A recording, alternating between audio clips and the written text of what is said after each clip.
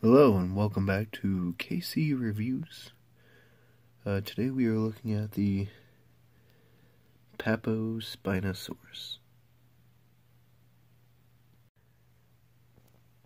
Now, as you can see, the Papo Spinosaurus has some really good detail.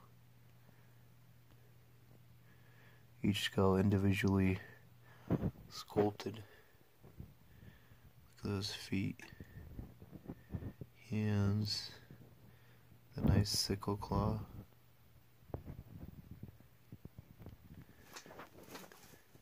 Right here you can see on the snout there's the nose.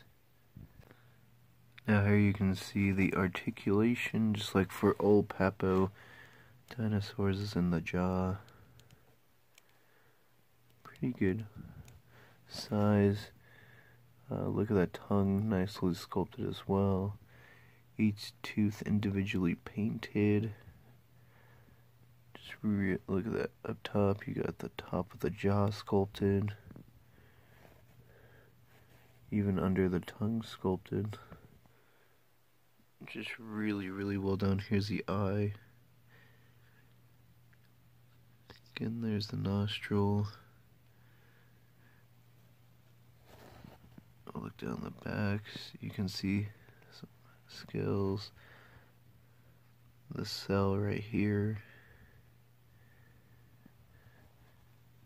Look at that. Almost a crocodilian feature. It's something you see in the Schleich. The modern 2014 reconstruction is a crocodilian-like tail. Some just really nice detail. The only thing that ever bugged me is the legs are so much different of a color, as are the arms, but besides that, it's great. It does look like the Jurassic Park 3 Spinosaurus, so if you're a fan of that series or that movie, it's great for that. Maybe not as accurate anymore, but overall, looks really well.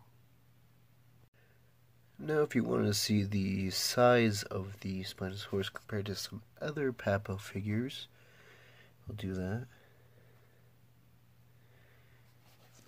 There's the Allosaurus.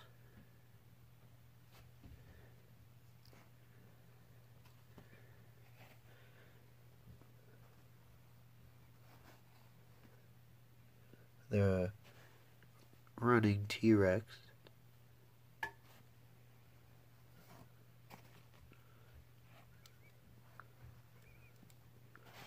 The green T-Rex.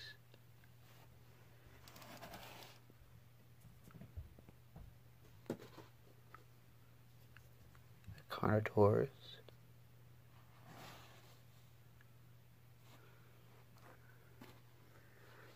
And the brown T-Rex. So there you have it, the Papo Spinosaurus. It's one of my favorite figures, as the Spinosaurus is one of my favorite dinosaurs. It is my favorite dinosaur. Let me know in the comments if you like the Papo figures, if you've collected any, and what Papo figures you'd like me to review on the channel as well. So, until next time.